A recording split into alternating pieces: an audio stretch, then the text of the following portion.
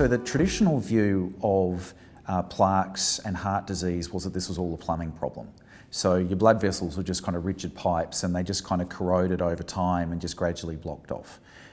What we've really come to learn is that that's not the case at all, and that the artery wall changes its size and shape as plaque starts to form, and that one of the really major factors that drives this whole process is inflammation. So the same factors that are really important to fight infection, those types of things that we need, can actually turn against us. The same types of inflammatory cells can get into the walls of these blood vessels, and in an abnormal states like diabetes and high cholesterol and high blood pressure, and people who smoke, can actually have adverse effects in the artery wall and drive that process. So a lot of the activity that we undertake in our group really is focused on inflammation. We've got a lot of early cell studies trying to understand what are the factors that drive the inflammation.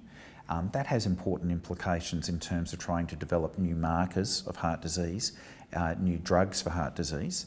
A lot of our new imaging approaches to looking at plaque are very much focused on the idea of trying to detect the inflammation. The cyclotron's a great opportunity, in particular in terms of its ability to distinguish hot from cold plaque, is really fundamentally telling us, can we see somebody with an inflamed plaque?